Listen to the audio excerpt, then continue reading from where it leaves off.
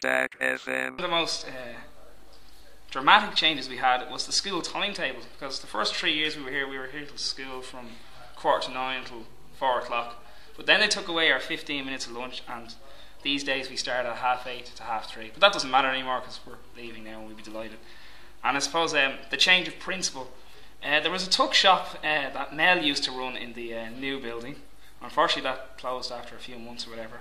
But most famously, Mr. Kilty runs a shop called Mel's SOS, which is upstairs, and the corridor was just jammed full of people. You could never walk through it, and being a small first year, it was tough going, you know. But then a couple of years later, then in transition year, and that they moved it downstairs. We're now going to discuss our favourite moments at Templeogue College. I have 3 particular moments I have, and then Darren and Al will discuss other people's moments as well.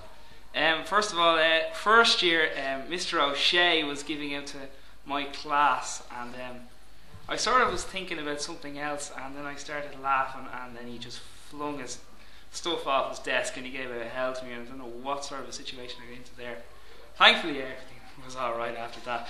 But the next bit was the retreat video. They videotaped us doing a conference and stuff, and when I heard my voice for the first time after it broke, I couldn't stop laughing in Mr. McKay's class. I had to leave, and I came back and I continued to laugh, and that was just funny.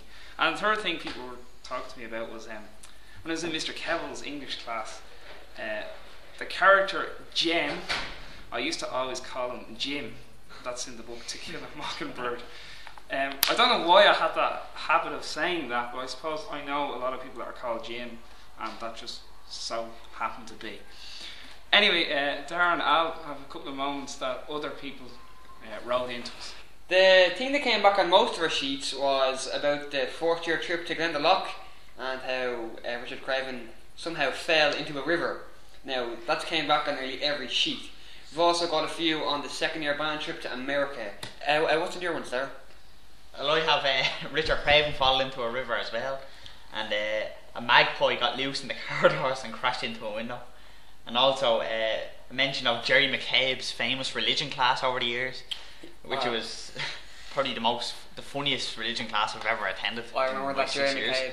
I remember Jerry McCabe. He would give me €10 and send me off to Scotland to buy my burger. Plenty of reports coming in, but the best one I'll have to say, Richard Craven falling into a river. True. Yeah, definitely.